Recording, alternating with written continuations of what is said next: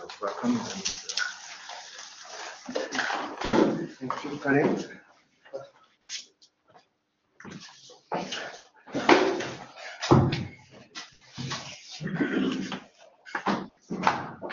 Good afternoon, everyone. As the title suggests, we'll be talking about isotropy of orthogonal involutions. But it will be a very basic talk, and I'll talk about algebras with involutions and how algebras with specifically orthogonal involutions can be thought of as an extension of quadratic form theory.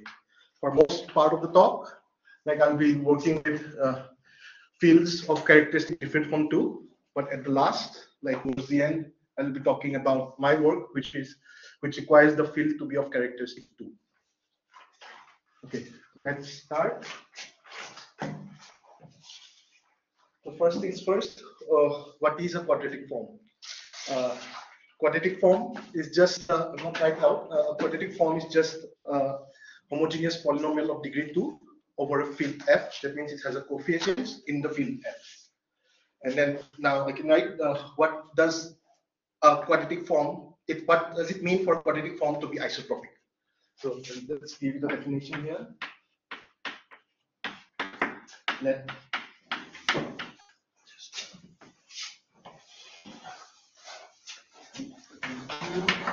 be a quadratic form, then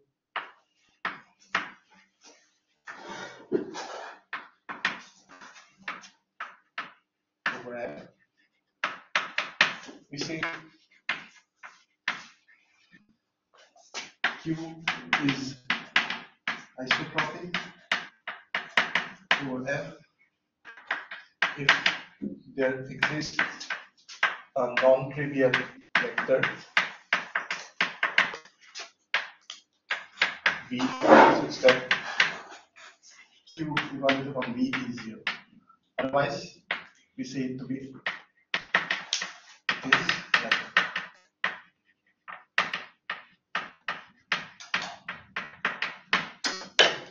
So going forward, so I'd like to give the first theorem, which is by Springer's. It's a celebrated theorem in the quadratic form theory, which says, write it down, that again Q be a quadratic form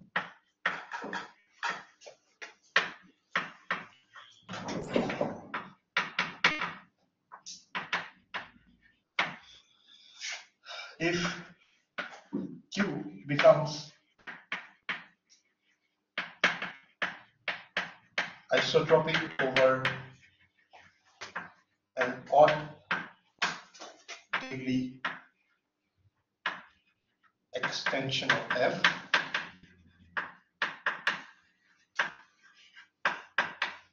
then Q is already isotropic over the base vector.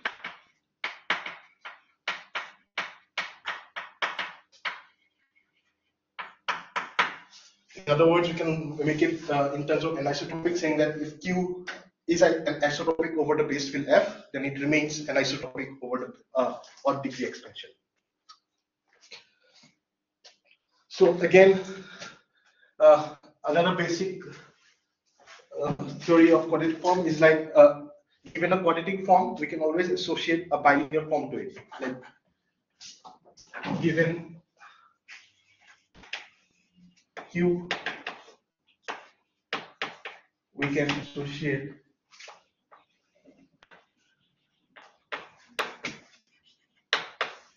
a bilinear form denoted by BQ, which is just can be defined as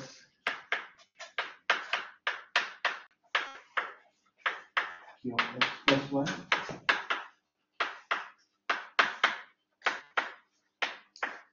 so there is a 1-to-1 correspondence between Q and bilinear forms associated to it. So now the question we can answer now with this, like how are quadratic forms are related to algebras with involutions. So for an algebra A, involution is nothing but an anti-automorphism of order 2. And suppose we are given again. Suppose we are given a quadratic form Q.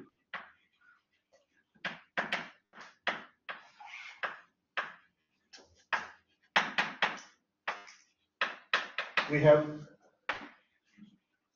this bilinear form BQ.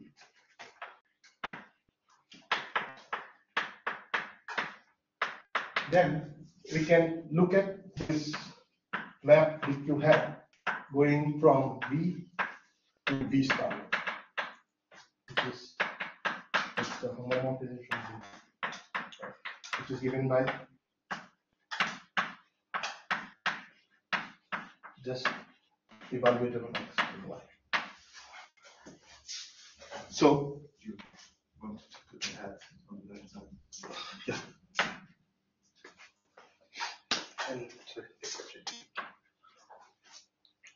And then we say that this bilinear form BQ is non-singular if and only if this BQ hat is an isomorphism. See.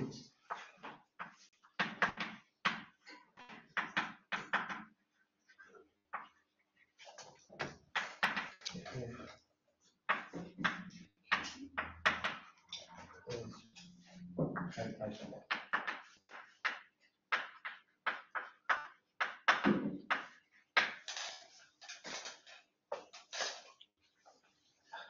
So now we know what BQ hat is, so we can now describe involution on the endomorphism algebra of V over F, like using this BQ hat.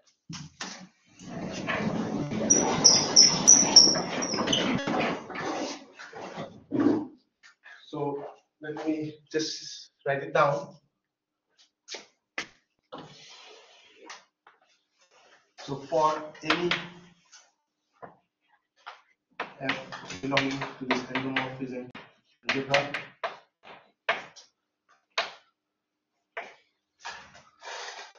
we have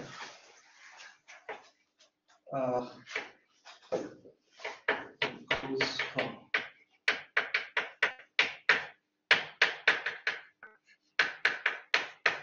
and it is given by this.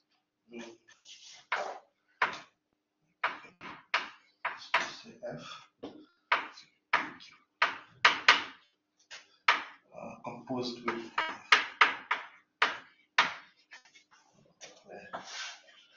F transpose belongs to the endomorphism algebra of V star. So first things we can notice that this involution is only can be written down only when BQ hat is an isomorphism, because we need the inverse. And even if we multiply the bilinear form by a scalar factor, it doesn't change because we have both inverse and BQ and its inverse, so it will cancel out. So the involution is defined only if BQ is non-singular, the bilinear form. Alternatively, we can also define this as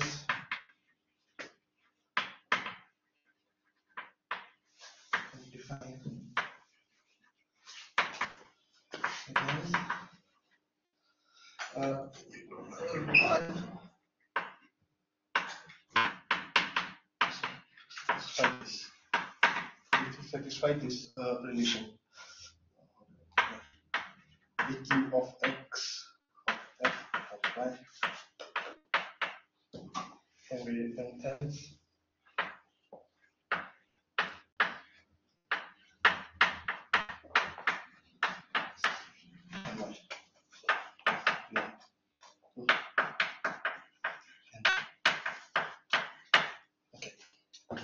So you see, we have found a way of associating involution on this endomorphism algebra using the bilinear forms BQ.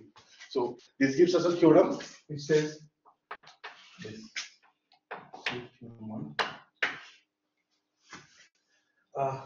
Let A be a central simple algebra in F denoting as CSA, where F is a splitting field of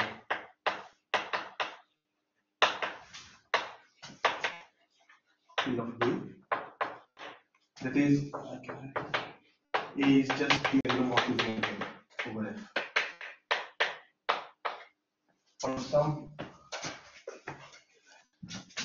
For some vector space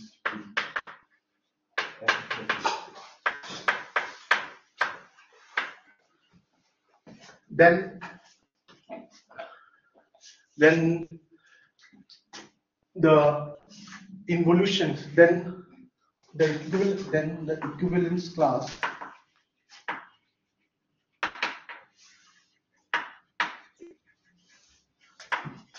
of symmetric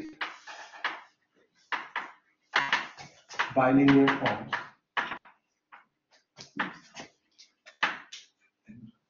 up to a scalar multiplication, up to a scalar vector with F star are in one-to-one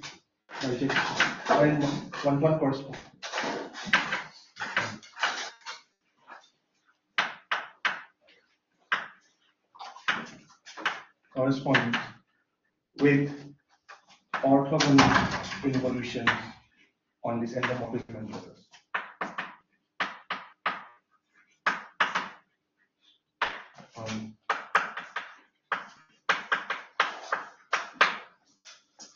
So you see, since we know a symmetric bilinear form gives us a quadratic form, so we know these quadratic forms are now related to orthogonal involutions on these algebras. So that's why I was saying that the study of orthogonal involutions on algebras can be thought of as the extension of quadratic form theory. Yes.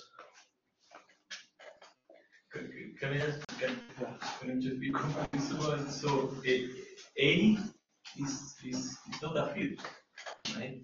It's not a field. It's not even consistency, right? So Yeah, it's a central simple algebra over here. So what is a splitting field of A? So when A becomes like this, when A looks like an endomorphism algebra over here. What do you mean by it becomes? Why don't you just write let A B and F? Yes, yeah, I can. Yes. Yeah, yes. So there is an assumption on F there? Yes. No. F. Okay. A is just a way to set it off F. Oh, okay. Can I also ask, have you said what an orthogonal involution is? Maybe it's behind the word. No, I haven't. I would write it down. Okay, thank you. Yeah. Let's do the definition of the orthogonal involution. Let A be a central simple algebra of the F. Then and sigma, an involution sigma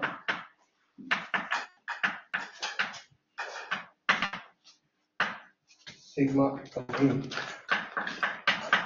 said to be orthogonal if the dimension of the symmetric elements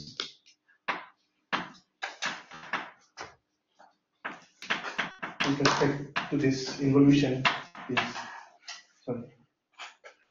of degree n. N equals 2 and dimension of F of the Q symmetric elements of A n into n. Now we defined orthogonal, but there were four more things coming up that people might not know. Central simple algebra, degree, sim, skew. I can define this like these are Maybe say just what a central simple algebra is, and the rest maybe you can go with words.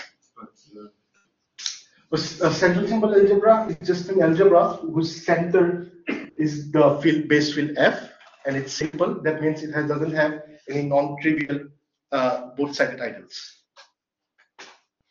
And the symmetric elements of A with respect to sigma can be defined as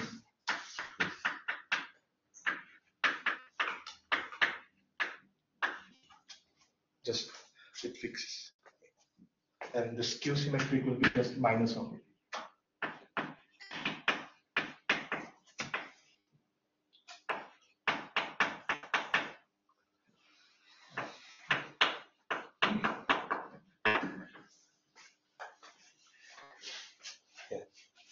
Yes, so technically you should say the equivalence class of non-singular. Yeah, sorry, yeah. This is just pull it in.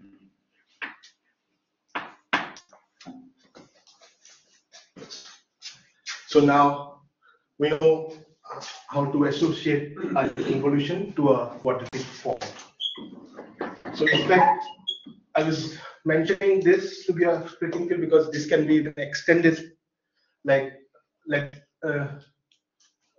a generalized case when the A is non-split, where we can look at non-singular Hermitian forms, which will be in one-to-one correspond with involutions on the endomorphism algebra. Maybe I'll write it down. didn't say what split. Didn't say what split. So I wrote it down, right? That means A will be an endomorphism algebra of vector space over F. That's what it means F to be a splitting field of A.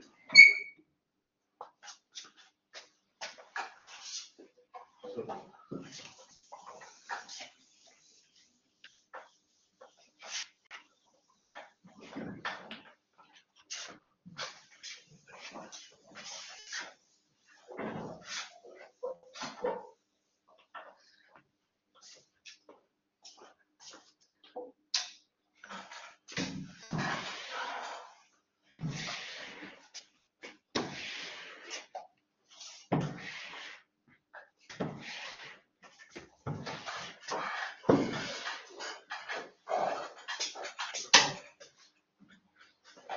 we can write down the impact. This can be generalized. Explain much of it. That's the non-split case.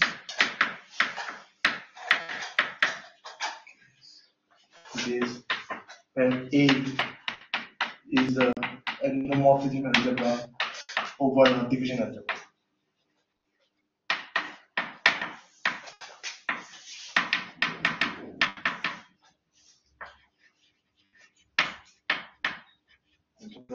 And B is a B vector space. Here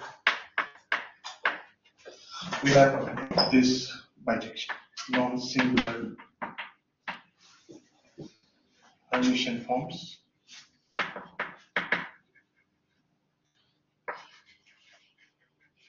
Up to a scalar factor and bijection involutions of this endomorphism.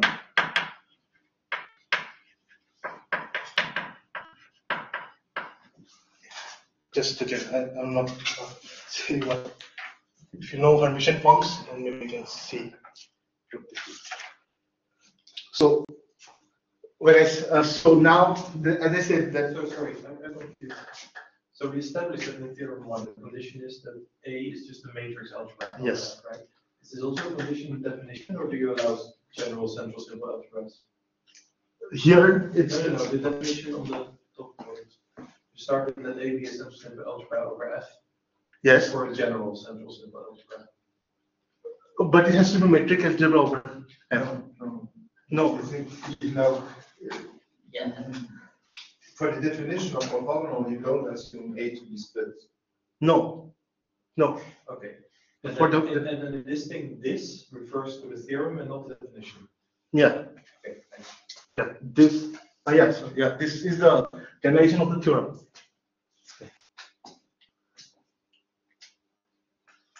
Okay.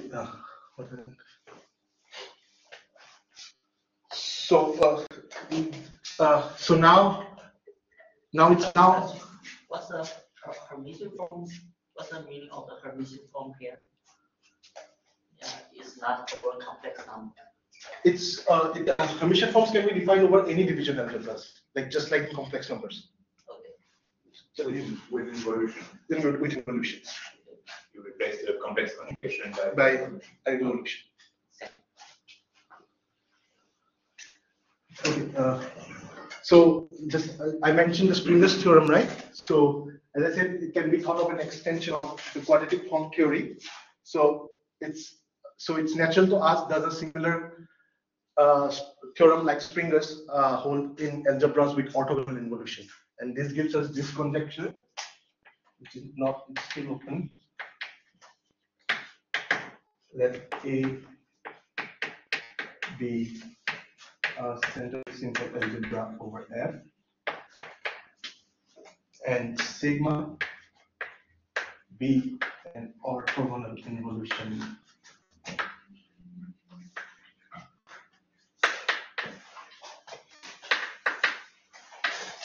on A. Then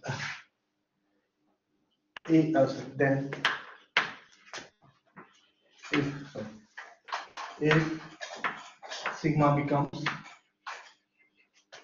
isotropic over F, so over an odd degree extension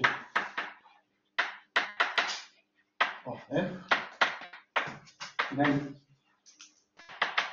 it is isotropic over the base case.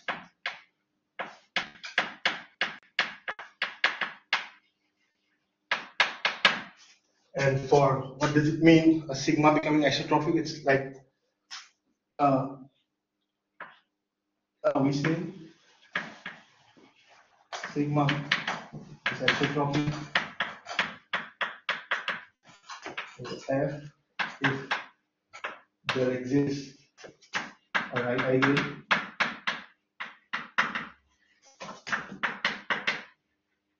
I such that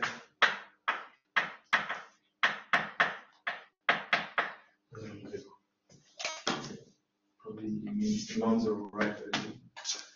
yeah. How far it's known. Mm-hmm. The right ideal of A. and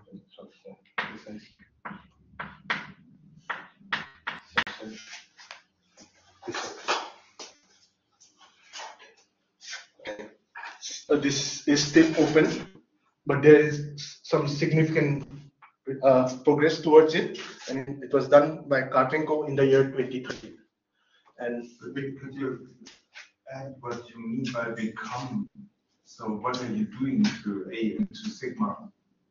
I mean, I guess I know it, but yeah. I don't think that I would understand it from the formulation. So when I say becomes isotropic over odd degree extension of F, we looked at the involution. Suppose E is the extension. Then we look at the algebra A tensor with E, and the involution when we extend this involution to the odd degree extension E, given by sigma times identity over the E. Maybe you should write a right tensor product with the BC. It's just notation.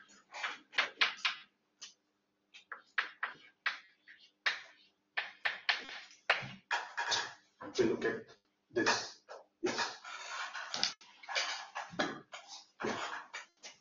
so if it has a right angle here, then we will say that it becomes isotropic over E. Okay. So this is still open, but there is progress. It is done by Karpenko in the year 2013.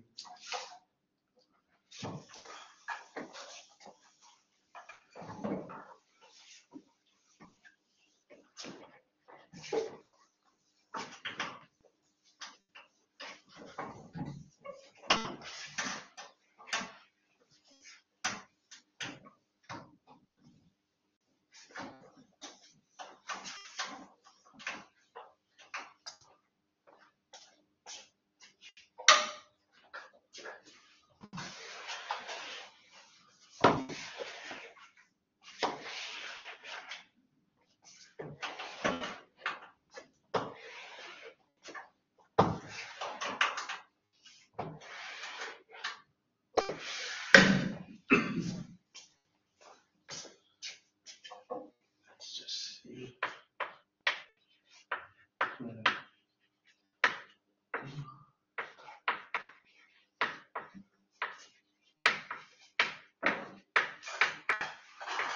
So it says that again A be a central simple algebra over F.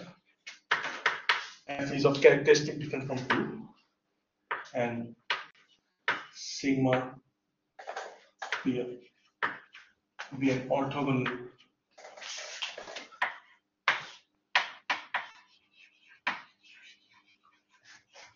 involution on it. Then the following argument.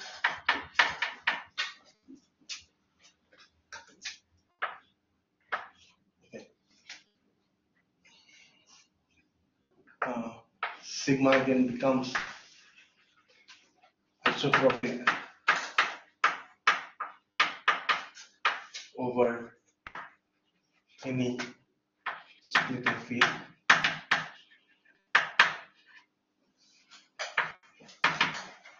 That's splitting field. Okay. Then sigma becomes isotropic over sum or degree extension of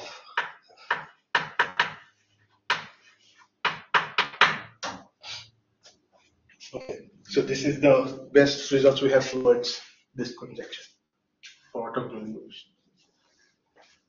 So first things I would like to remark is that the first condition is equivalent to saying that sigma becomes isotropic over a generic splitting field. This is done because we can easily work with generic splitting fields. An example of generic splitting field would be the function field of a Severy-Brauer varieties. Okay, I can define, like, I usually think of this generic splitting field as something which is related to any splitting field by a transcendental extension. So the isotropic questions are like isotropic conditions doesn't change. So we can work with generic splitting field instead of every splitting field of A. Should I define? Yeah, okay. I can define a Severy-Brauer variety. Okay. Yeah. I think depending on what you want to do, is it? So I want to do now, like, getting 2 to 1 is easy, and it will be and it uses all the things we have done till now. And 1 to 2, going from 1 implying 2 is difficult, which I will not do. So what I want to do is this. Okay, I would like to define a Severy-Brauer variety.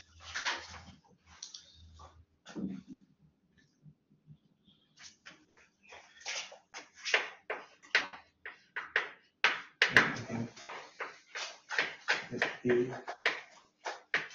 be a central simple algebra.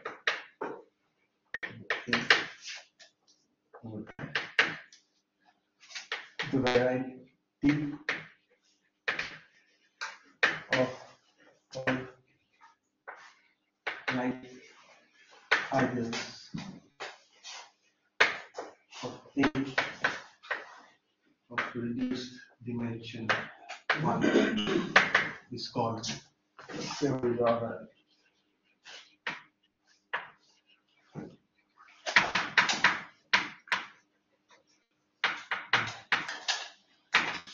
And a reduced dimension can be defined as for an ideal I. Sorry, right. I. The reduced dimension is just the dimension of I over F. And that is that. So this will be the varieties we'll be working with, not and function and its function field. So what I wanted to do was 2 implying 1. So because of the properties of this variety, we have this diagram. Let me just first we have this base field F, then we have this odd degree extension over F, and we have this again this function field of several varieties, which I will denote as this. Now then we take the free composite of these two fields, which I will denote by E tilde, and this will be again an odd degree extension of this function field. Okay. So what does 2 says? Like we have a sigma here over F, which becomes isotropic over E. Right? In fact, we'll go one above and say that we can say that sigma is indeed isotropic over E tilde. So we have by the condition 2, we have sigma over E tilde is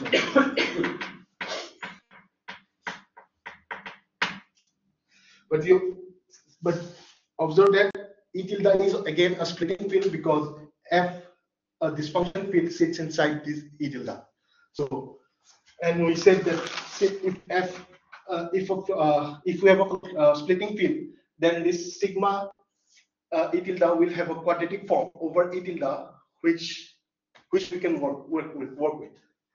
So this, so let me just say if we have sigma is isotropic, and in fact this sigma E tilde will be adjoined to some quadratic form over E tilde, for some quadratic form over E tilde. And we know that this sigma E tilde is isotropic if only if the quadratic form is isotropic. So this means this implies the Q. This you didn't say before. No? Okay. I did it. I should have said it. When I just, yeah. Yes. So yeah, if we have a quadratic form and we look at the adjoint involution on the endomorphic algebra, then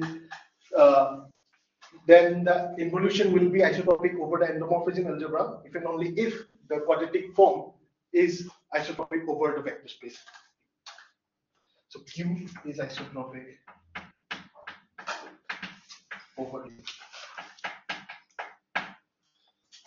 So now this is where our Springer's theorem comes into place. Now we know this E tilde is an odd degree extension of this function field. So we know Q is isotropic over E tilde. So it will be isotropic over this function field by Springer's theorem.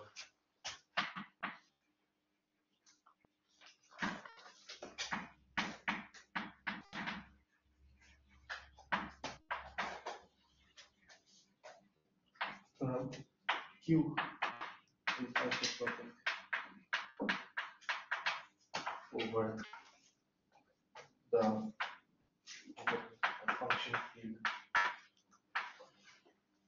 is and by the similar and hence the sigma over this function field will also be isotropic. Hence, sigma over this function field is isotropic. So we have shown that if the sigma becomes, the involution becomes isotropic over odd degree extension, then it will be isotropic over the generic splitting field, and hence it will be isotropic over every splitting field of A. So this is just 2 implying 1, which is easy, it's straightforward. But 1 implying 2 is tricky and a little bit complicated because of the fact we use techniques from algebraic geometry. Like we use theory of motifs and Chow groups and this spin dot operations on Chow groups.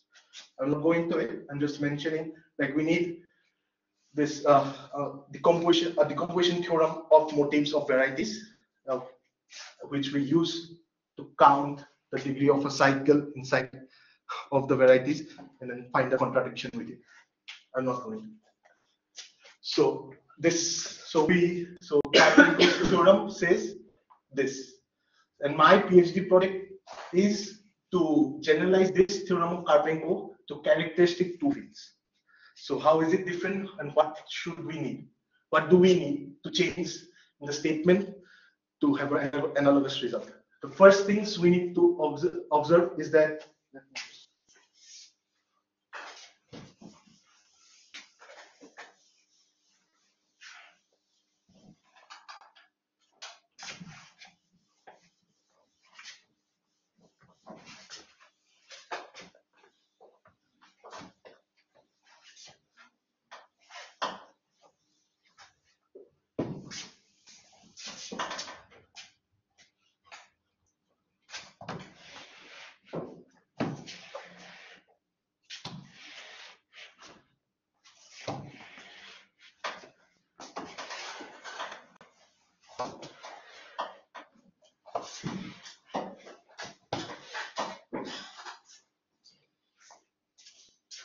first things we need to observe in characteristic 2 fields is that there is no one-to-one correspondence between this bilinear forms and quadratic forms, and hence there is no one-to-one correspondence between the adjoint involution and the quadratic forms. So what do we need? We need something, we need the involution plus some extra information to make use of the quadratic forms, because we know quadratic form theory a lot better than the algebras with involutions. So that's where the objects called quadratic pairs come into place, which is just it's just a pair, an involution with some extra information. So I'll just write this down.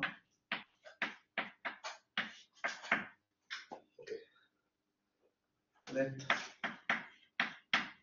Now from here it will be characteristic 2 fields. Okay.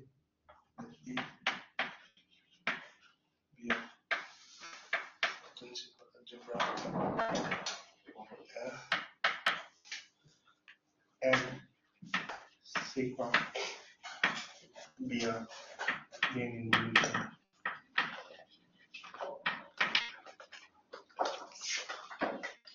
of first kind.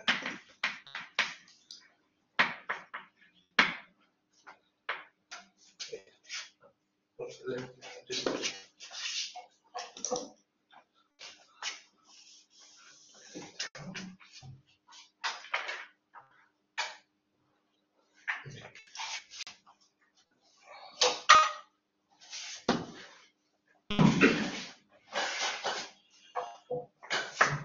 We say a quadratic pair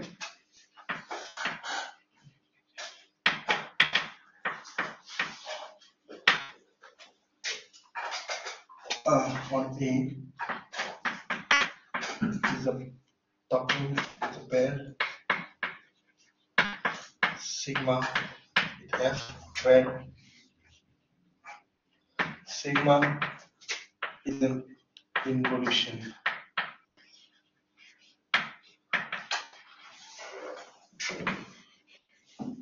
of the first kind, and F is a F linear map from the symmetric elements of A.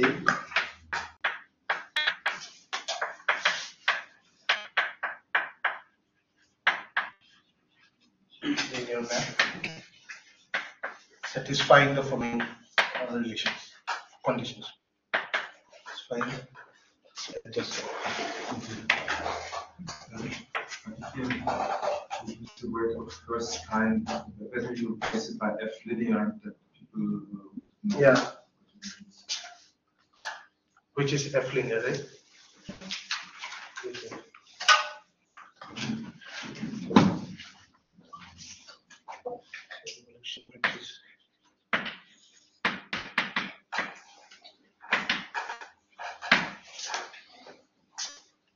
Okay, so dimension of the symmetric elements of A with respect to the sigma should be n into n plus 1 by 2, and the trace of A of skew symmetric elements should be 0, and this F linear map evaluated on these symmetrized elements is the reduced trace.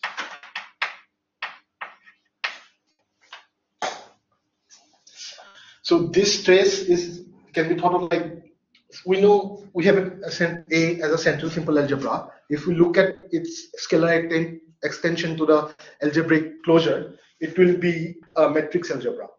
So element A can be thought of as a matrix, and we can look at its characteristic polynomial, and from that we can look at the trace.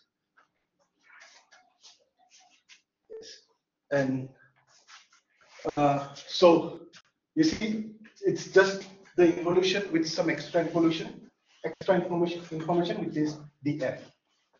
And in fact, just like quadratic forms and involution in characteristic different from 2, we have the following theorem.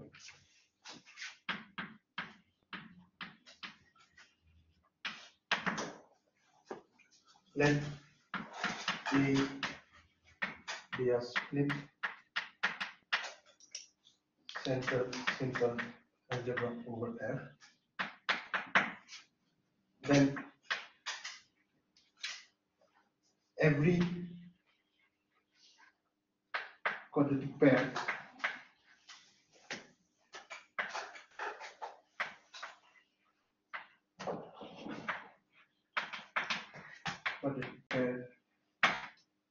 on A is adjoint to a quadratic form over F up to a scalar.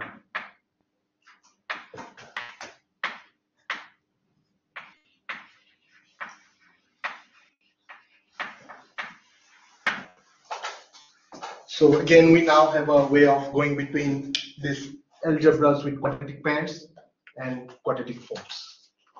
And now here we just have to change the I'll just change it here.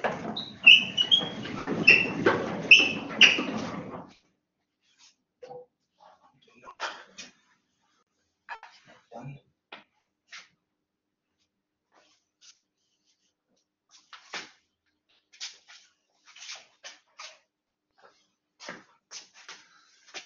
And sigma comma f dr.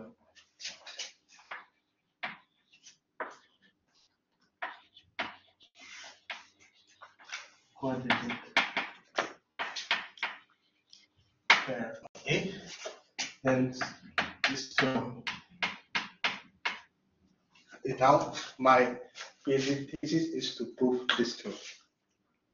So I said that one implying two, we use some varieties which uses these involutions. Now we'll construct those varieties using the isotropy of quadratic pairs, and then we look at the motivated decomposition of those varieties. At last, we look at the sting knot operations of those varieties, of those varieties, which were not defined. But now there is a definition, and I just need to look at the properties of those sting knot operations. So this is just for split case. Oh, sorry, I was just saying that here A has to be split to get a one-to-one bijection of quadratic pairs, and I don't think you said what it means to be isotropic for quadratic pairs. Yeah. Oh yeah. Yes.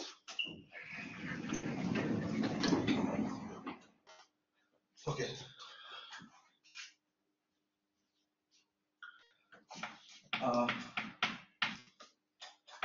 Let's see.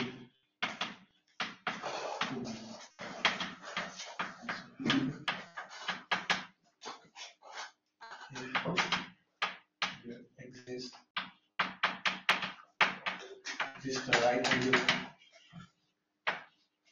I right angle I such that I of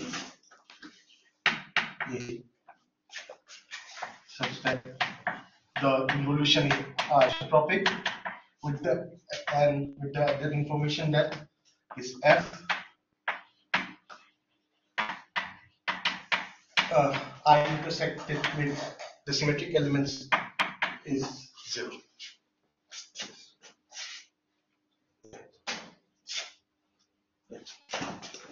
So we're saying so we just know about the how to relate this quadratic pairs and quadratic forms in the split case. In a non-split case, we have another object called generalized quadratic forms, which are in one-to-one correspondence with the quadratic pairs of A. I have not defined the generalized quadratic forms is, and with those two things, we can tackle this problem in characteristic 2. That's it. Thank you.